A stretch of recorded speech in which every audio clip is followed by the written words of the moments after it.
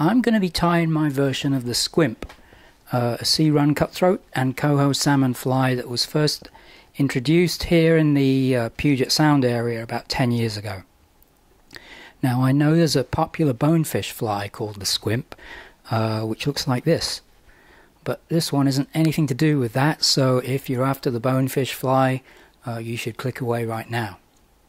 So I first saw this about 5 years ago in a YouTube video by Nick Clayton, and since then it has easily been one of the top 4 or 5 flies that I use. It's always in my fly box, and it works pretty much all of the year round and in most conditions. The Squimp first appeared in a local fishing blog tied by a guy called Mark Mercer, and you can see it's got a long marabou tail with the sides of golden pheasant tippet. Now the only problem with fishing this, or really any fly with a long marabou tail, is that the tail is prone to fouling the hook bend, so it will often end up looking like this, and when that happens, your leader tends to get spun up, and it's really unlikely that any self-respecting fish is going to look twice at it. And the most likely reason for this happening is human error, a jerky casting stroke. If you were to make a perfectly smooth cast every time, you'd probably rarely foul that hook at all. But being as we're often casting into the wind on the beaches and using fast action rods and aggressive, shooting head style fly lines, it is hard to cast perfectly smoothly every time.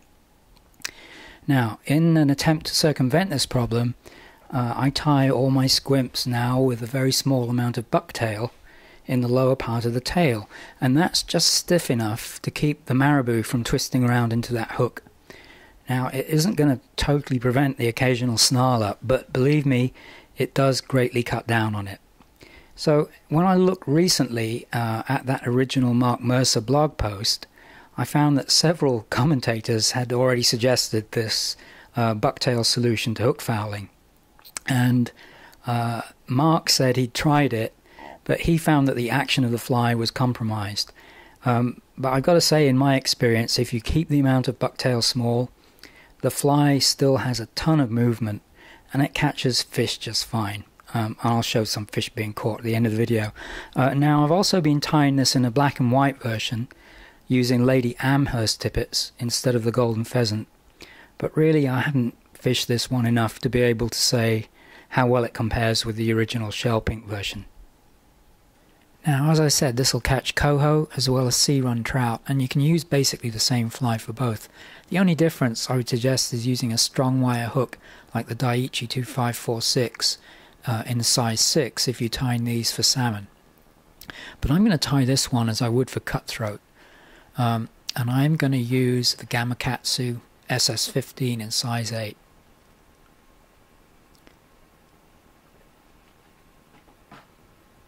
And I'll start by putting on a bead.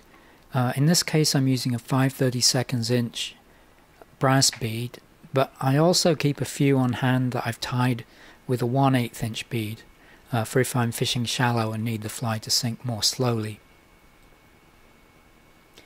I've already crushed down the barb on this hook.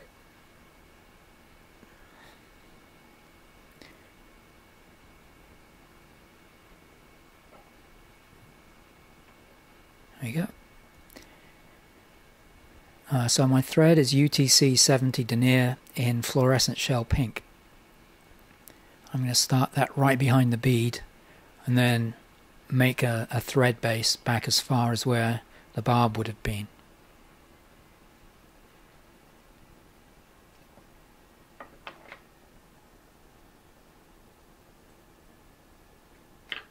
Now I don't have any shell pink bucktail, but instead I'm just going to use orange, which I find blends in pretty well. And I'm going to take a clump of hair from more towards the base of the tail rather than the tip, where it's just a little bit straighter and stiffer. And I am going to stack it. But first of all, I'll just remove any shorter hairs and other rubbish.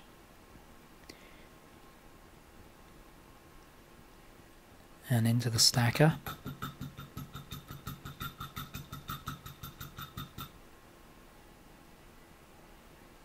Now the tips are neatly lined up.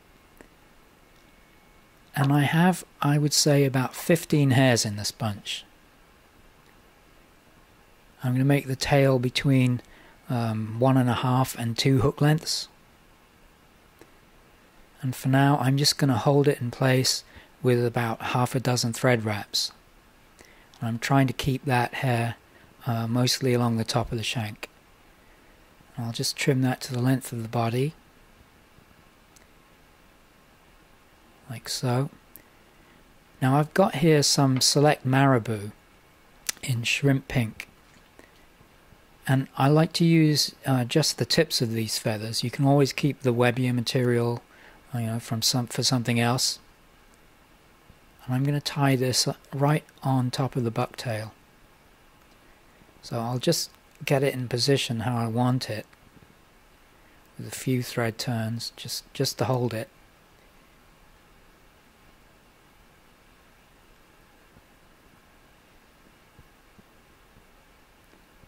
And then I'm going to cut those feathers to the length of the body.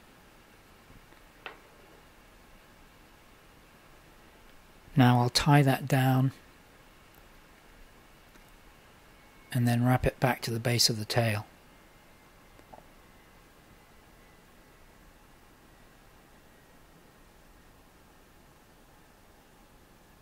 Alright, now I'm going to take a single strand of pearl crystal flash and cut it in two. And then I'm going to tie that in along my side, basically the same length as the tail, or you can make it a little bit longer.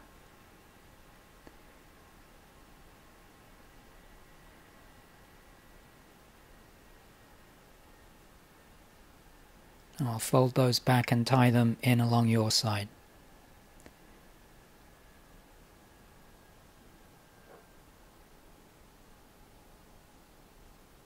Now this next bit is what makes the whole fly work, giving it that shrimpy look. So you can buy a whole golden pheasant head like this, and it's nice because you get the crest feathers, which have many uses. Or you can go for a tippet section like this. What you don't want to do is buy loose tippet feathers, because there'll be these big fellas, which is grand if you're making salmon flies, but way too big for tying squimps. So I've already selected a couple of feathers from the head, and I've trimmed away any broken fibers. I want this to extend about halfway into the tail. I'm going to just hold that in place with a few wraps. Now don't obsess about getting the fibers all beautiful. They're going to splay and separate, but when it's wet everything's going to blend together perfectly. So I've matched the feather on the other side so that the dark bands line up. That looks okay. Now I'll trim those stems to length like that, and then just secure everything tightly into place.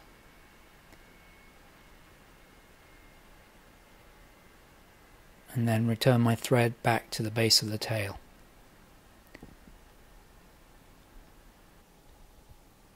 Now, originally the Squimp had a body of pink chenille, but I'm not a big chenille fan, and I prefer a dub body which is more translucent like a shrimp. So I use ice dub in the same colour as the marabou.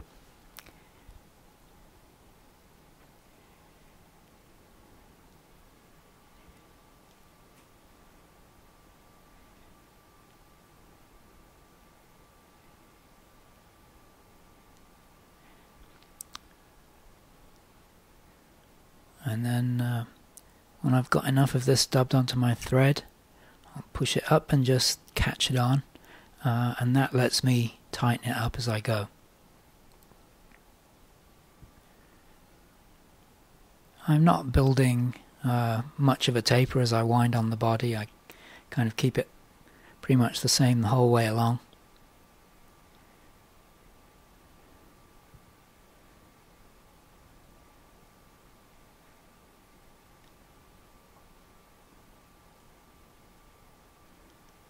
And that's it, just tie that in. And I could leave them, but I'll just trim away some of these longer fibers. There we are. Now I'm going to add the hackle, which is going to be the tips of this schlappen. And on my desk I happen to have some of this same fluorescent shrimp pink as the rest of the fly, but white also works really, really well. So I want the hackle to reach back and cover the entire body, and it's going to create a lot of movement without adding much bulk. So that point there seems to give me the right length. So I'll expose the tip right there, and then just trim that feather to make a little tie-in point.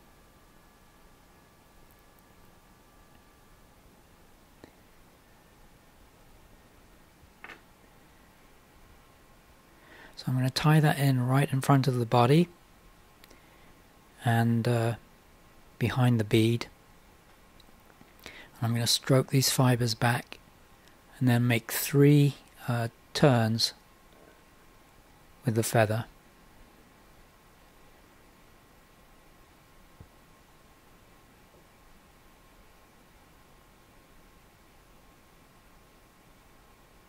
That's my 3rd turn. So I can tie that off.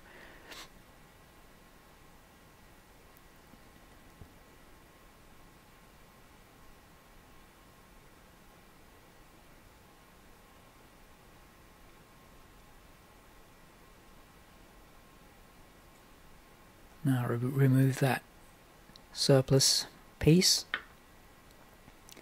I'm going to hold everything back and just take a few more wraps onto the hackle to help it lie back.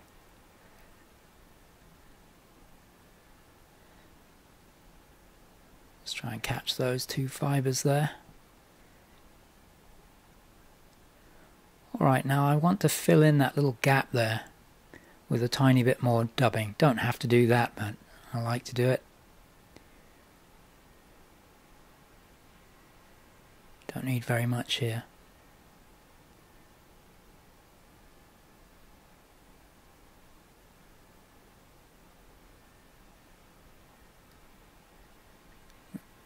That should do it.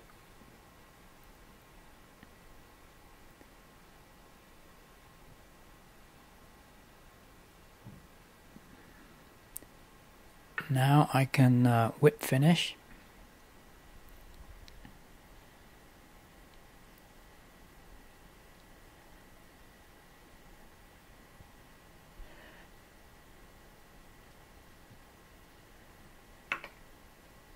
Cut my thread. And I'll just tidy up a few of those stray fibers.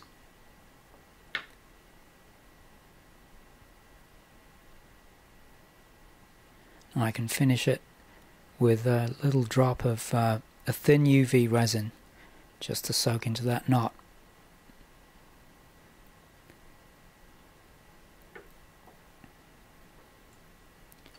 And that is the fly finished. So I'm going to put a materials list at the end and also add a little bit of footage of the fly being fished. And I hope you can give this great pattern a try. If you enjoyed the video, please subscribe. So thank you for watching and good luck.